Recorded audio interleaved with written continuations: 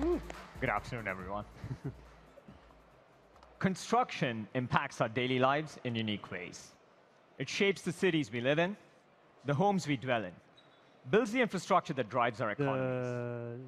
Yet this global $17 trillion industry, also one of the world's most polluting, is one of the world's most wasteful and inefficient. And we believe this is because, whilst we design digitally, we still construct manually. Construction is inundated with outdated tools and processes. They just don't have the technology to keep track and measure what they're trying to build. They use chalk, bits of string to construct, and Post-it notes to keep track of progress on multi-million euro projects. For example, on a site in Oslo last year, a structural beam was brought to the attention of site management. This was 3 centimeters deviated from where it was supposed to be built, and entirely missed by existing quality control, including the site surveyor. If this had been left undiscovered, would have cost thousands of euros, 7 days in delays, and the valuable time of 8 site managers. And that's just one beam. And the crazy bit is, this is considered normal in construction. And this is the problem Scale Robotics is trying to address. With robotics and artificial intelligence, we're building tools that can track and accurately measure construction progress so that your projects can stay on budget and on schedule. It's simple. You can't manage what you can't measure. And that beam in Oslo that I told you about, automatically flagged up by software developed by Scale Robotics, under 24 hours, brought to the attention of site management, and fixed with no extra cost. So how do we do all this? Our robots drive around site, building detailed 3D maps of the environment. This captures the current state of the construction project. We then automatically upload this data to our servers for analysis. Switch to demo, please. Then we perform non-rigid registration, nonlinear optimization, machine learning on the raw data to filter out all the noise and provide precise statistical analysis regarding the quality of build on every element. And this complex information is then delivered back to the client on an easy-to-use web-based interface. What you see in front of you is simple color-coded information. Gray means we don't have enough data to make an assessment. Red means it's missing. Green means it's been built correctly. And orange, as you might have guessed, means it's built incorrectly. And as you can see, we are standing in a sea of orange, which means everything is wrong.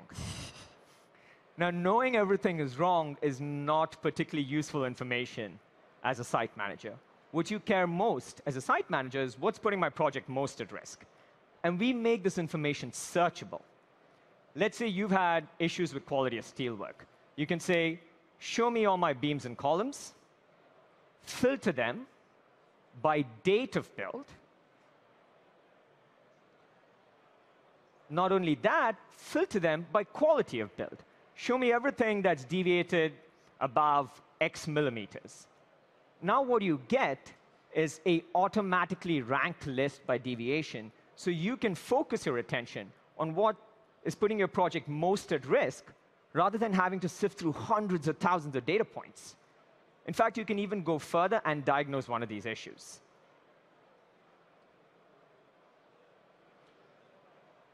You can visualize point-wise deviations with a heat map. And now you've gone from whole-scale, site-wide information to extremely granular point-wise information. But if you're like me, you want to see this with your own eyes. So we've automatically tagged every element on site in every image that it appears, so you get multiple vantage points to see what's going on. But like you can see, all beams look the same. You can go ahead and highlight this element. And now you know exactly what's going on with your site.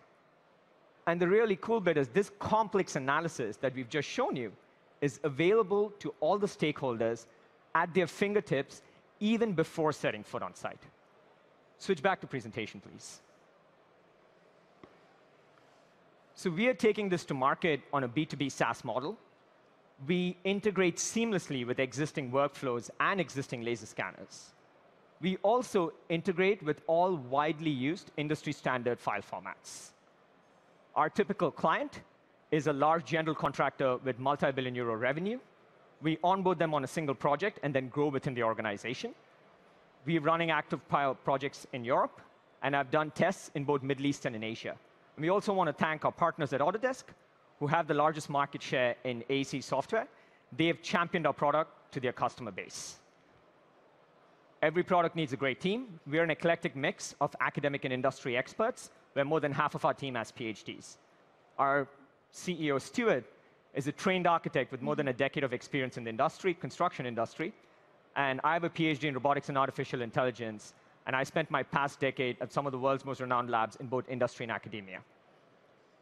So to all the large general contractors out there, are you tired of 1% and 2% margins? Then shoot us an email.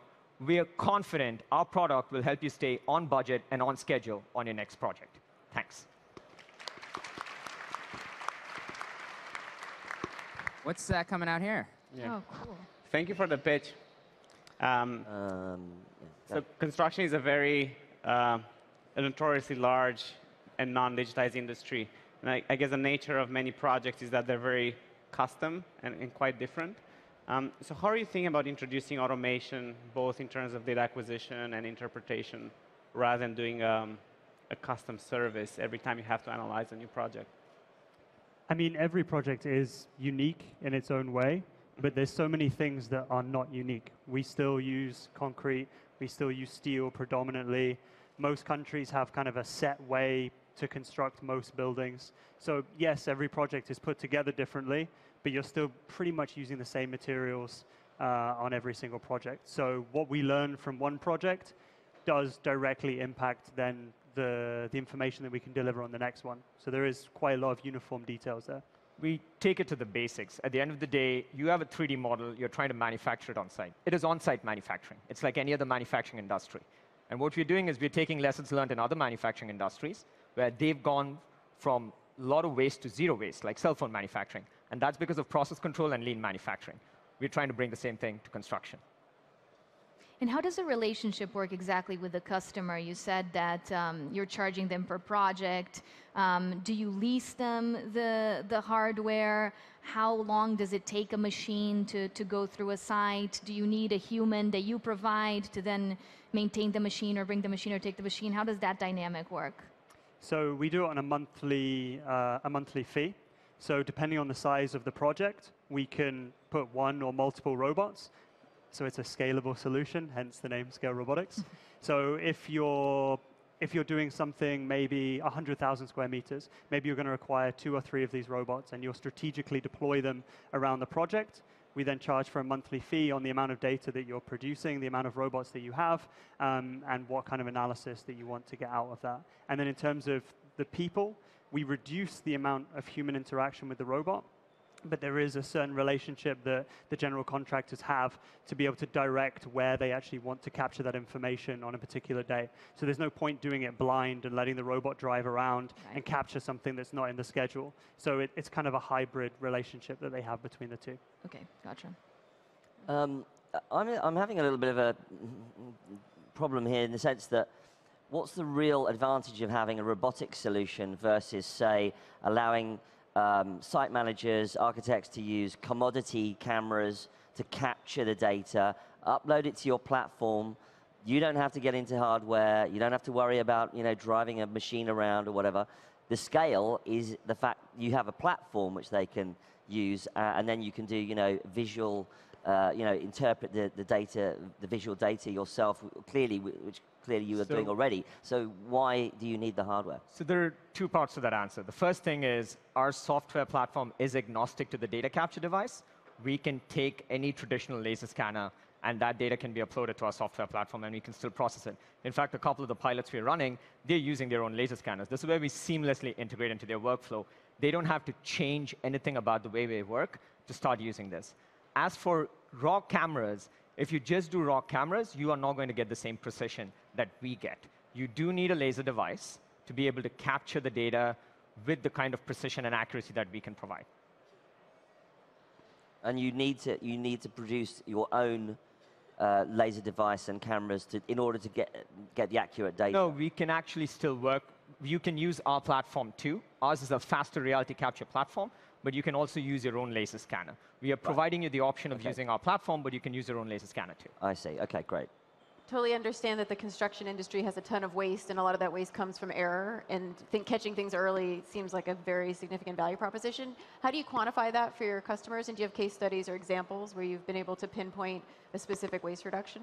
So we're developing those case studies now. As you can imagine, it takes a little bit of time to kind of see through a project that maybe lasts 18 months to see every single detail. But I'll give you a clear case example. The first day we deployed on a construction site, I will not name the company or the location.